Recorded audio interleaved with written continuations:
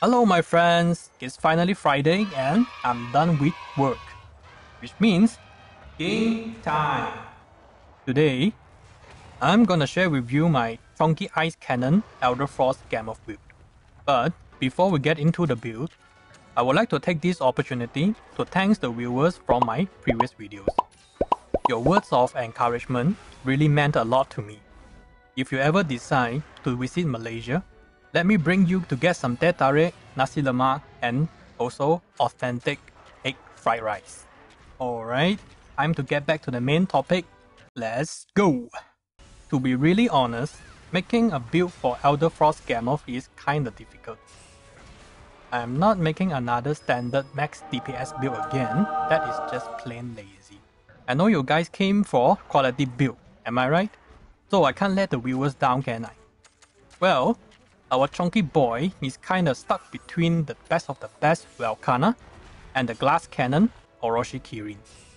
Furthermore, its most noticeable stats are the insanely huge HP pool and the insanely low speed. So I decided to make it a tank that focuses on head-to-head damage and is capable of dealing massive AoE damage to the enemy. Oh yeah, by the way, I'm currently in the progress of making an insanely annoying Elderfrost Gammoth build. It should be ready in one more day, so remember to like and subscribe to the channel and you will be the first to see this build when it is published. Now, let's summon the bingo board. For the standard damage buff, I believe everyone is very familiar already, so I will not drill in too deep. The active skills are Silver Cannon, Ice Drill, and Blizzard Breath. Silver Cannon and Ice Drill are chosen for the damage, for obvious reason. A lot of builds out there pick the Sonic Strike for the technical slot because it can crit. But look at that critical stat on our chonky boy. I don't think we should ask a fish to climb tree, also we should not ask a chonky boy to crit. So, instead of relying on the occasional crit, I decided, why not we just lower the enemy's defense, right? Yeah boy. Sometimes I really do admire my own smartness. Next, we have the head-to-head master for the extra kinship, since the skills applied on this build are quite costly.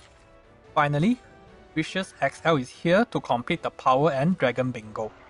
Although this doesn't really do much to the DPS, it only adds a flat 60 damage to the output.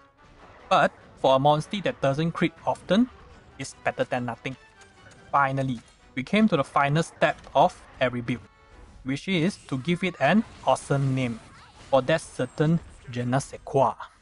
It's big and huge, so I shall name it Yo Ma Yi. Done.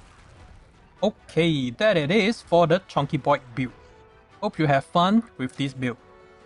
If you're looking for other monsters build, I will put it up on the screen right now. Once again, thank you for staying until the end of the video.